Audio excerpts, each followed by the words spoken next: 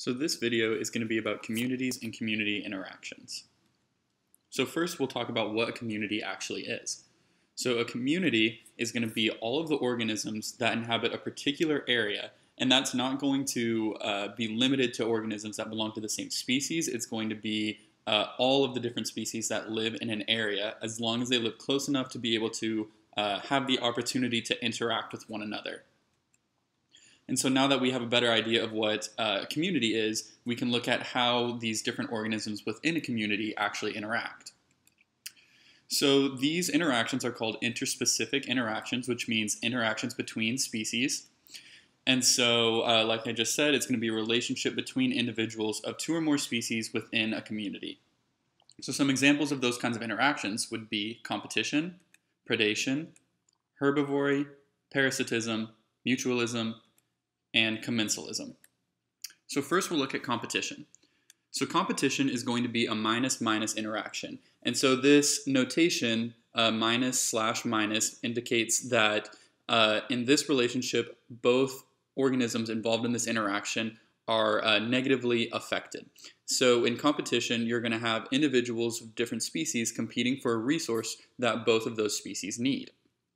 And so there are a couple ways that organisms can actually get around competition to make sure that everybody has enough resources. So one of those is called competitive exclusion. And so in competitive exclusion, one of the populations is going to be able to use the resource more effectively. And because it uses that resource more effectively, they are going to end up with a reproductive advantage. And over time, that will eventually eliminate the other population in that region. So another way that they can get around this is resource partitioning. And so with resource partitioning, you're going to have division of resources by those species. That way they each can survive in that same area. So moving on to predation. So predation is going to be a positive-minus interaction. So that means that one species is going to benefit and the other one is going to be negatively affected. So in predation, one species will kill and eat the other. And so there are also a couple ways that prey can avoid being eaten. One of those ways is camouflage. A great example would be, just a chameleon, something that everybody's familiar with. We can have bright coloring. So bright coloring tends to indicate to predators that the prey that they're hunting is potentially toxic. Then we can also have different kinds of mimicry. So one kind of mimicry is called Batesian mimicry. And so in Batesian mimicry, a harmless species is going to make itself look like an unpalatable or a harmful species to which it is not closely related. So for example, in this picture, this is actually an octopus. And so what it's doing here is it's lengthening itself to make it look like it's a sea snake. So this harmless species is resembling a harmful species that it is not closely related to. Therefore, this would be an example of Batesian mimicry. So another kind of mimicry is Mullerian mimicry. And so that's going to be reciprocal mimicry by two unpalatable species.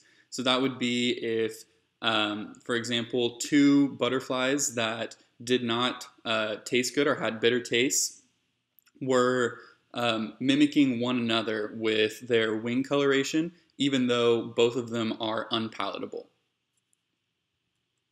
So next we'll look at herbivory. So in herbivory, that's going to be a positive-negative interaction again, because one organism is going to eat a part of a plant. So with parasitism, that's going to be a positive-minus interaction in which one organism, which would be the parasite, is going to benefit by feeding on another organism, which will be our host, which is in turn harmed by the parasite's feeding. And so you can have two kinds of parasites. We can have an endoparasite or an ectoparasite. And so an endoparasite, like this tapeworm, means something that lives inside the host. Whereas an ectoparasite, like a tick, is going to be something that lives on the outside of the host. So next we'll look at positive interactions.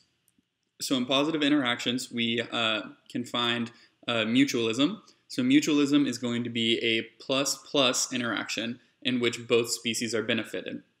And so in any sort of interaction and where both species are receiving some sort of positive outcome from that interaction, that's going to be mutualism. And then lastly, we have commensalism. So commensalism is a +0 interaction, and so what that means is one organism is going to benefit and then the other organism isn't helped or harmed by that interaction. So for example, we have this cattle egret, and so what happens is as this, some sort of cattle moves through the grass, it's going to kick up bugs, and as it kicks up bugs moving through the grass, the cattle egrets are going to eat those bugs. And so the egrets are helped by this interaction, but the cattle is neither helped nor harmed. I hope you found this video really helpful. The concepts and information presented in this video will be true no matter what biology class you are taking. However, the concepts presented in this video are referencing material currently covered in Baylor University's coursework.